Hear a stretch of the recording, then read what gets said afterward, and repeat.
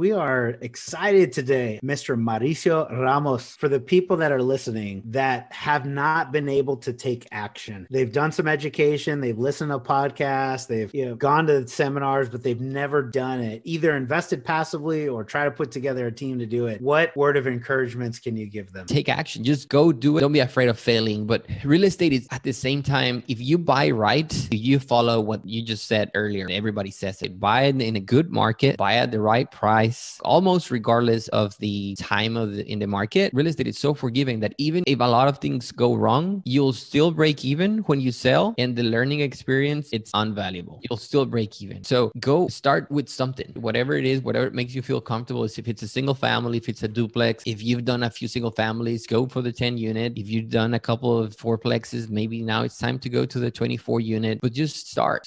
And it's just that first step. Take that first step. Don't be overwhelmed by, it's because I don't know what I'm going to do when I sell the property 5 years from now. And how am I going to 1031 that money out? You haven't even got the property under contract. So just don't worry about that. You can cross that bridge when you get there. For now, just worry about submitting offers to get the property under contract first. And then you worry about the next step. And in 5 years, you worry about the 1031.